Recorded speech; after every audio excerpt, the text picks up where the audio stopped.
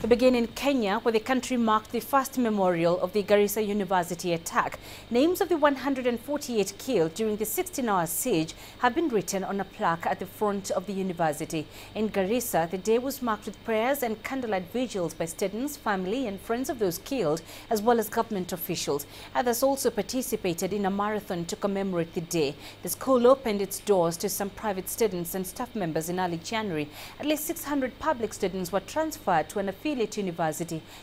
Most, if not all of them, now say they will never return. Officials hope that more students will register in the 2016-2017 academic year, which kicks off in September. Since the attack, a police post has been established within the campus. Very happy because I'm showing all my strength in solidarity with the slain brothers, Kenyans, dear children I had in this university. I'm happy that I participated in this marathon to show that I'm remembering them after 1 year of them going away and leaving us behind. We're here that as a country, we remember this day, even if it is 1 year later. We will stand with those parents. We want to tell them together as a country, from the north to the south, to the west to the east, from the Muslims to Christians, from all the 42 communities in our country, from our neighbors, from the global community, international community, together we must fight all forms of terror. Let's get more of the day's activities from our correspondent Jane Kea, who's been following the events in Garissa town. Jane, remembering that massacre 1 year down the line, how is the university coping? What's the mood like there? Well, Penina, it's simply heartbreaking. A year on, the community here, and I would say to a large extent Kenyans, because Penina, once you get here, it hits you. You sort of get that feeling of what it is that happened here a year ago, and it's been a slow healing process. The university is still virtually empty.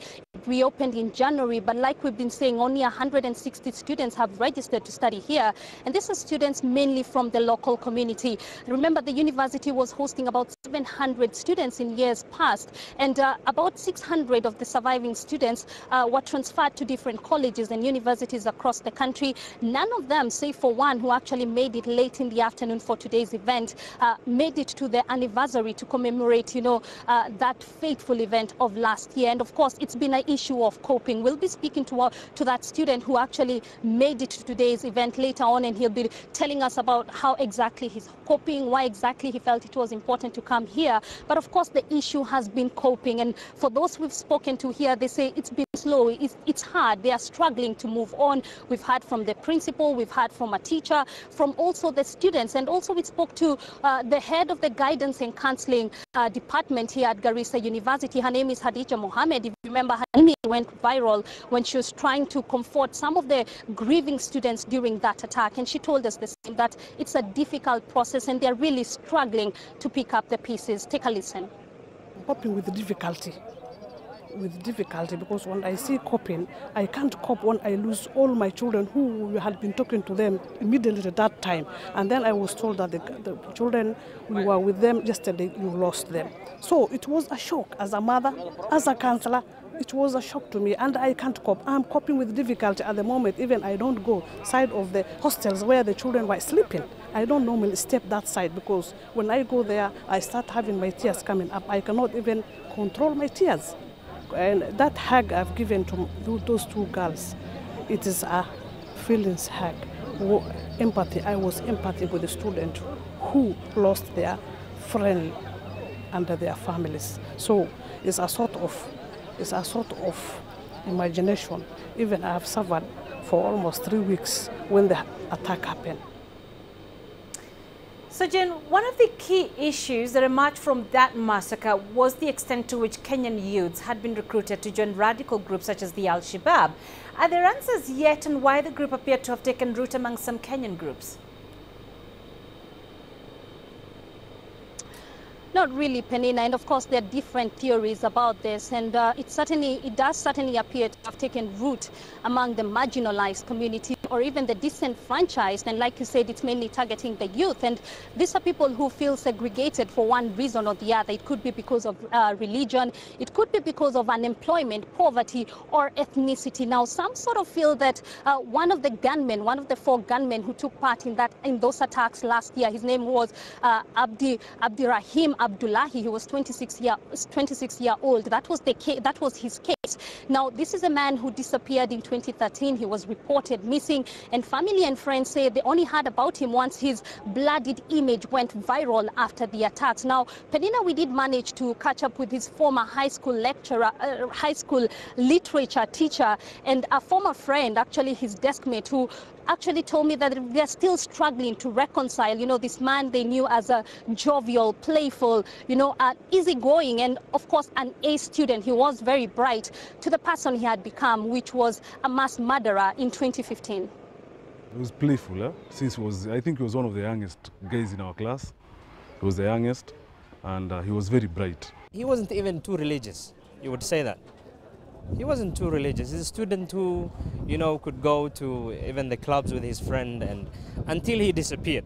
Memories of a young man who died a year ago today.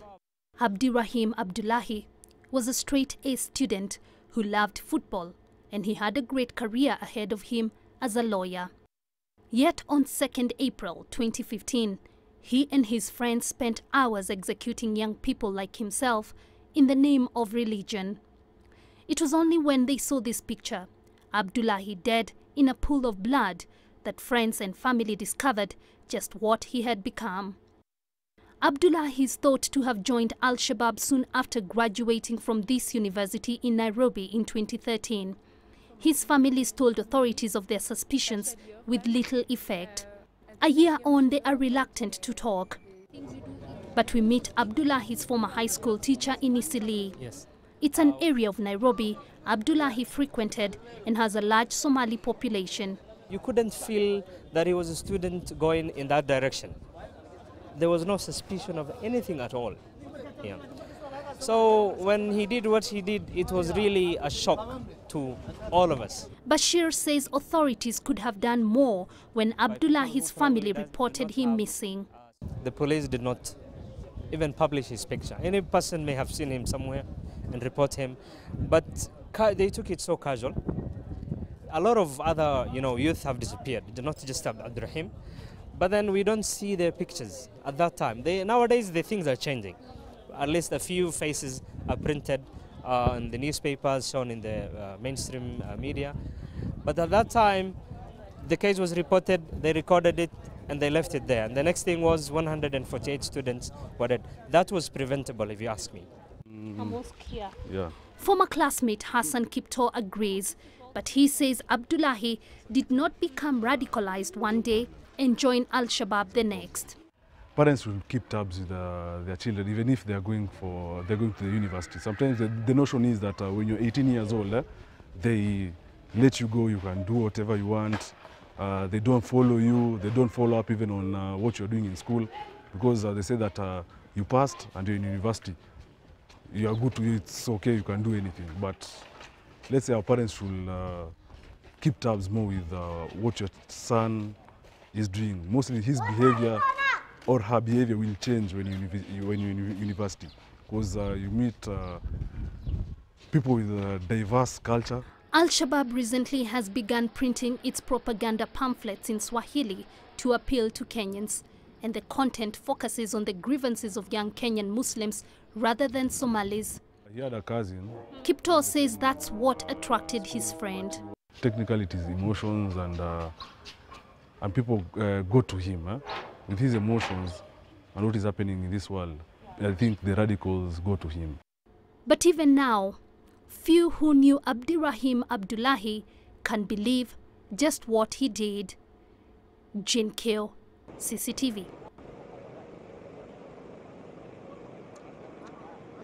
Well, Penina, remember, Abdirahim Abdullahi is just one among dozens or possibly hundreds of Kenyan youths who have crossed over into Somalia and are fighting for Al-Shabaab. And also remember, he's the only one of the the only one of the 4 gunmen who was identified in the Garissa attacks. And just as we wind up, let me speak to, like I told you, one of the survivors, the only surviving student who made it to this event today here at Garissa University. He's called Peter Wekesa. And I was going to ask you, Peter, why did you feel it was important for you to come and commemorate this day, given the tragic events that happened and the traumatic events? Okay, for me, I felt it and I just wanted to heal from my heart and to come and confirm if it actually happened.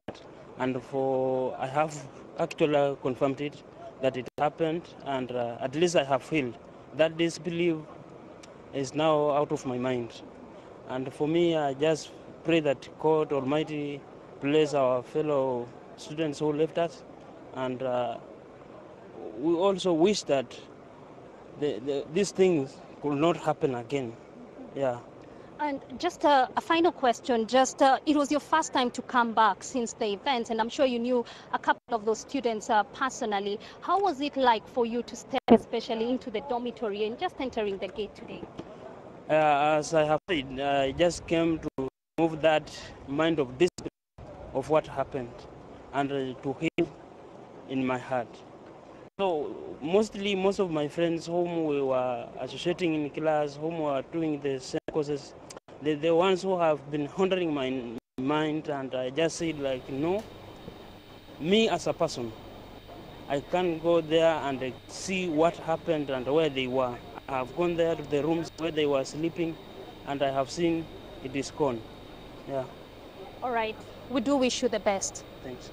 Penina, so that's about it from us here in Garissa. Tomorrow we'll be telling you more about, the recruitment of these young people, especially in a slum there in Nairobi. Back to you.